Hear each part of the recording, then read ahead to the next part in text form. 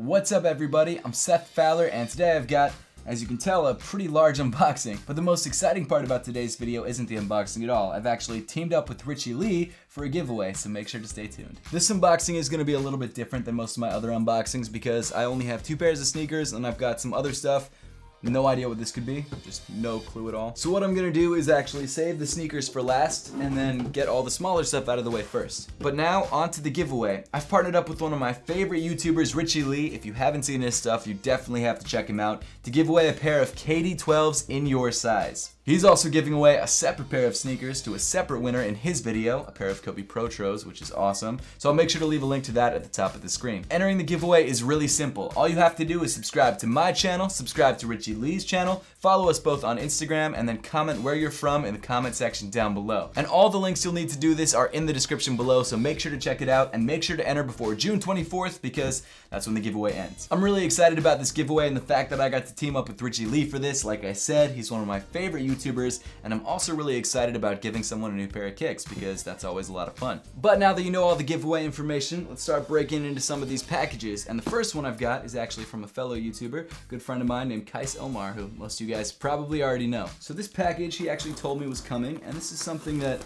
he's pretty excited about and I'm really excited to check out. So this is actually his collab with Stance. So Stance is an awesome sock company who makes some of the best basketball socks around and some of the best lifestyle socks around, and actually that packaging looks awesome. And he did a collab with them, and I believe it's in every Foot Locker and like every Champs or something crazy like that. So huge congrats to Kais for that because that's a mind-blowing achievement. But let's check these guys out. Ooh, look at that. It comes in almost like a VHS tape holder, which is kind of cool. I don't think the standard socks will come in that. It could just be for the press kit, but let's see them. So here they are, the DreamQrew socks. Very, very clean. You've got a white sock with a nice little red Stance logo, and then also DreamQrew written down the side in black with red on either side. That's a really nice sock. I really like these a lot, actually. Let me give you guys sort of an idea of how these would look on feet with my hand. So here you go. Pretend that didn't happen. These are awesome. Thank you so much, Kais, for sending these over. Thank you, Stance. And also make sure to check out these socks in Foot Lockers and Champs, places like that. And I believe they also come in like 2 other colors as well, so make sure to be on the lookout for these. These are dope. Okay, so next up, we've got the Spark Drone. And this is something that I'm very excited about. One, because I've started to really like drones, so this is something that I've wanted for a while. And 2, because my original drone that I had, my GoPro Karma, kind of went MIA on me. I don't think it was my fault. I think it was a GPS problem, but regardless, GoPro is not helping me out in any way, shape, or form. I've had phone calls with them. I've had online chats with them for hours. I've sent them flight logs, everything. And they still say it's my fault, even though basically what happened was I took the drone up about 15 seconds after it launched. It lost GPS signal, it lost controller signal, and then darted in a different direction, never to be seen again. So that was really frustrating, and also the fact that I went on Reddit and saw that it was like a pretty common problem for that to happen, or at least it was a common problem before they recalled it. So I just said, screw it, I'm gonna grab a smaller, less expensive drone that I can use for my recon mission. So I grabbed the Spark Drone. So this is the DJI Spark. It is their smallest consumer drone. I believe it came out in 2017. And my neighbor has it, and some of my friends have it, and they all recommend it. So it's something that I'm really excited about, and something that I feel like would be great for a recon mission. Maybe not like the best video quality in the world, so maybe not used for videos, but just a fun drone to fly around because this guy's small, light, and easy to fly, and also a great way to search for my older drone. And it kind of sucks even more because that previous drone was a Christmas gift from my fiance, so that was like even more special because of that, and now it's just gone forever. GoPro did actually offer me a new battery and some new propellers, but I don't have a drone anymore. What am I supposed to do with that? So this is the drone and controller kit. You can actually find it on Amazon. I grabbed it from Best Buy. If you guys want to check it out, I'll leave an affiliate link in the description below so you guys can check that out. I believe it was $3.99 before tax, so not terrible, but not, you know, incredibly cheap. So let's pop this guy open, see what we've got. Okay, so first thing out of the box is the Spark instructions. We've got the controller combo, quick start guide, remote control. I'm never gonna read those. Maybe that's why I lost my drone the first time. I don't know. Okay, so next up we've got actually what looks like the drone, but I'll save this guy for a little bit later. What else we have inside the box first? Oh, well there's the controller. Okay, so in here you've got power cables. things like that, very nice. So here is the controller. This is the accessory that you can buy separately for I think $150 or get in the kit for the same price as the drone on its own because I think it's on sale. And it's definitely worth grabbing. If you're grabbing the drone, I wouldn't fly this with just a phone. I've tried it and it's not great. What you do is you actually pop this bottom part open here and you slide your phone in the bottom. So here's the phone in the controller. You can use the phone as sort of a heads-up display, a way to check your battery life, to check, you know, the camera feed of the drone, things like that. And it really helps to actually have these joysticks or analog sticks as well, because trying to do that, you know, with a virtual controller on the phone is almost impossible. For something that holds a giant phone in the bottom, it fits in your hand really, really well. I really love the way this feels. This doesn't feel like an Xbox controller or anything like that, but it does feel comfortable, a lot more so than I thought, because you've got some nice finger rests right there, and these grips on the side actually do allow your palms to kind of curl around the phone, which is nice. So, and then of course we've got to get to the drone itself, the DJI Spark. So here's the big reveal. Ooh, it is smaller than I remembered. Wow, this guy's tiny. Look at that.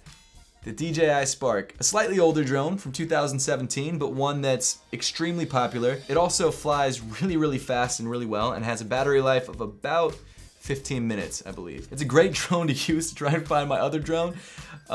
Really excited about checking this guy out. I also really like this little carrying case too, which actually seems bigger than the Mavic Air's carrying case, because I think the Mavic Air gets smaller because the arms fold in, but still something great I could throw in a suitcase or something like that. I'm not sure exactly what the regulations for flying with the drone on an airplane is, but we'll figure it out. So the DJI Spark is a surprisingly light, very, very small drone with a gimbal on the front and I believe a 1080p camera, so it's not the highest resolution, but it's not bad, especially if you're just using it for pictures and things like that. And I believe this drone is actually advertised as the selfie drone because you can do hand controls with it. You can set it up to hover right where you want your selfie to be, so you can put your hand up and it takes a picture, something crazy like that. It's a very cool drone and it's very maneuverable too. Super, super excited about this. And DJI, if you guys ever want to work with a sneaker YouTuber, hit me up. This package is actually something that is pretty exciting for me because I consider myself a soda connoisseur. I drink way too much soda and I love just soda and carbonation and anything sweet. Coca Cola actually released a limited edition collector's pack to coincide with the Stranger Things Season 3 release. And I'm really excited to check this stuff out. One, because I really dig Stranger Things, and two, because Coca Cola is awesome. Let's see what we've got inside. Great packaging, actually. Good job, Coke. This will keep that stuff secure in there. And I thought there'd be more soda in here. So inside this collector's case, you've got 2 bottles and 2 cans. I thought there would be 2 of each bottle and 2 cans, but no. 2 cans and 2 bottles total. So what we've got here is regular Coke in a special edition glass Stranger Things bottle. We've got Coca-Cola Zero Sugar in the same sort of glass special edition Stranger Things bottle. And then here is the real thing that I was excited about, New Coke from the 80s. I was born in 1992, I'm 27, I never actually got a chance to try New Coke, but as a Coke fan, I always really wanted to try it because apparently when New Coke came out, just all hell broke loose and Coke fans were distraught and really pissed off. This is my first chance ever to try New Coke. So the whole thing with New Coke is that they actually changed the sweetener inside Coca-Cola from what we're used to, which is what we have now, to this new version called New Coke. And people just really didn't like the way it tasted, or maybe they just didn't like the fact that it was different from the Coke that we're used to. So after a couple months to a year, they actually stopped producing it and switched back to their regular formula, which is what we have today. So I've never had a chance to taste this New Coke. There isn't any nutritional information on the can itself. It says, please call for nutrition and consumer information, so there could be anything in here. That's kind of scary. So to prepare for this, because I am a soda nerd, I drank a full glass of water to cleanse my palate, and now I'm gonna use the same glass, which is probably not the right way to go, to actually pour the Coke into and check out the color. This sounds so stupid.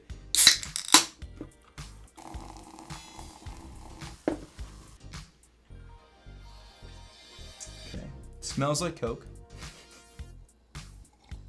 It's kind of like a sweeter Coke, like Coke with, I don't know, cane sugar, something like that. It reminds me of kosher Coke, if you guys have ever tried that. But it's not bad, I like it. It really does have a very, very sweet taste compared to Coke. I'm gonna be honest, my expectations of like the crazy was a lot higher, but it's not bad. So the first pair of shoes we got is obviously from Nike, as you can tell by the ridiculous Nike swoosh on the side of the box. But I am pretty interested in checking out this pair of sneakers because it is kind of a new tech, or not really a new tech, but some new tech used on a popular silhouette. So let's pop this guy open.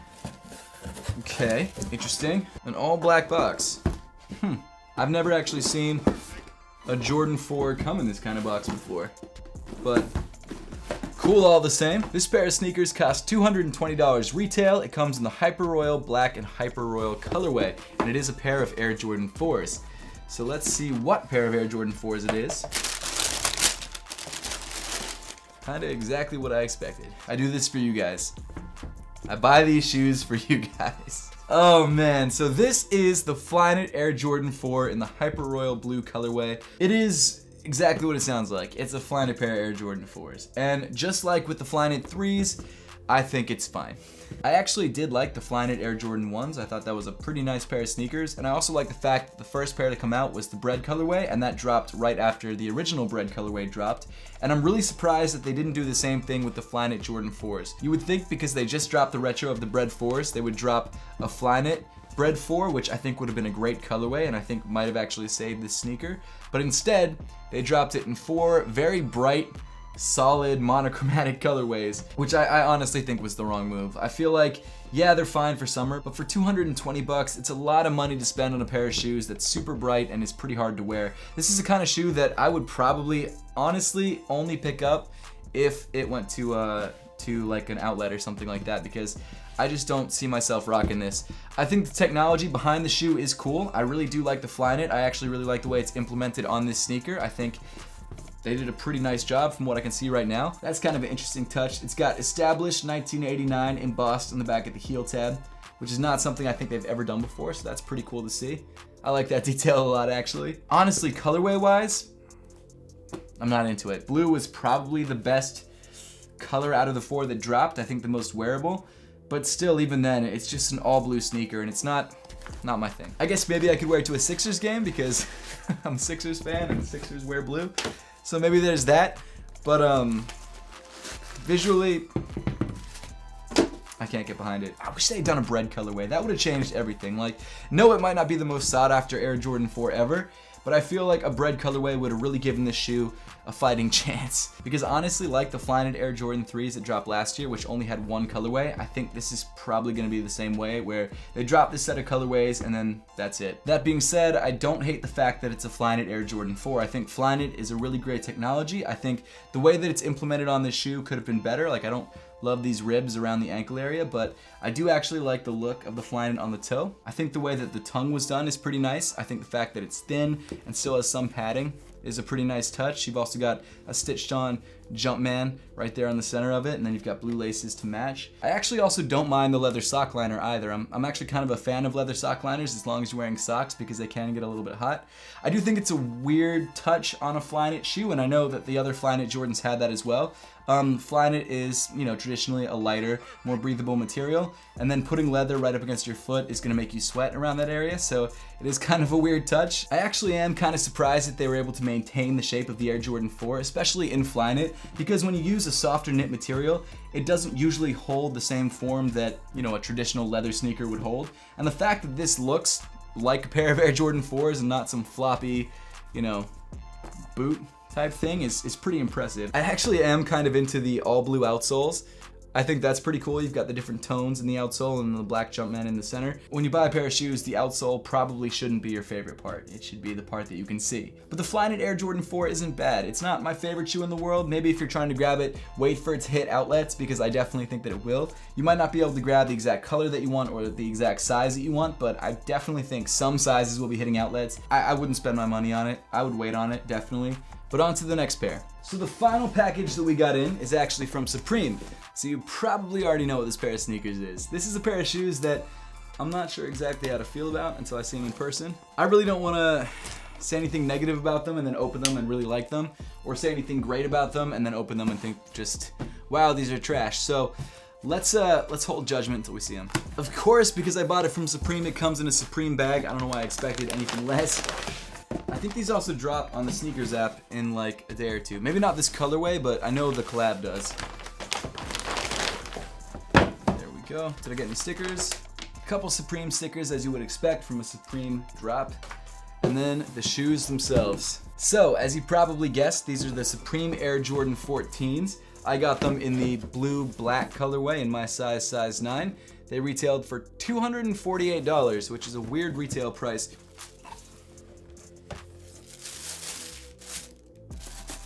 Better than I expected. Huh.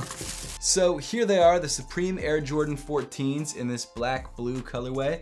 A really interesting pair of sneakers, and the reason that people aren't a huge fan of them is because of the studding on the side. The idea is that Michael Jordan was wearing a jacket that looked just like these shoes, black, blue, with the studs on it, to like an unveiling of one of his statues. And I gotta be honest with you, I don't think anyone really cared. I don't know if it'd be something that I would base a whole sneaker concept behind. I think it's a weird decision, but hey, not my decision. It's like such an inconsequential moment in history. Like, I'd never even thought about his jacket that he was wearing for that photo. I didn't even realize that photo existed.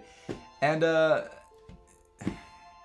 whatever. So the first thing you'll notice is, of course, a Supreme Jumpman tag hanging off the side of the shoe.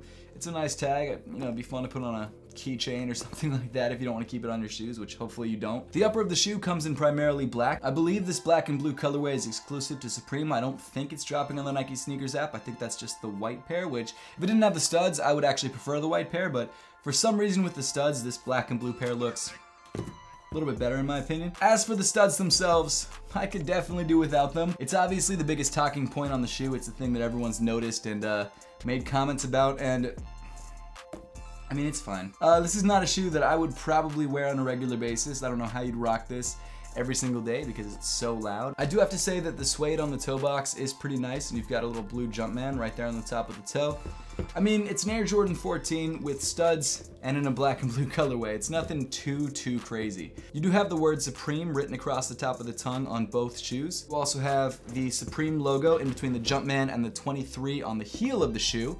So if you like the red Supreme box logo, that's actually, to my knowledge, other than the insole, the only place that there's a red box logo on the shoe. There is actually a black box logo underneath the Jumpman on the jewel on the midfoot of the shoe, right underneath the ankle collar. The bottom of the shoe comes in primarily black with a herringbone traction pattern. You've got some red accents with the 14 up at the ball of the foot, and then also the Jumpman in the midfoot. And then of course you've got this sort of corrugated steel looking silver accent in the midfoot as well. If you don't like the black laces that come with the shoe, it also comes with a set of blue laces if you decide to switch them out. And the blue does actually match the blue of the midsole pretty well. And the blue of the midsole actually has this nice sort of candy coating on it, which I like a lot. I actually really like the shade of blue. I think it's a nice shade of blue, and if the shoe didn't have the studs on it, I would think it's an excellent collab. I just think the studs are a bit much, but at the end of the day, Supreme isn't known for being a minimal brand, so it makes sense.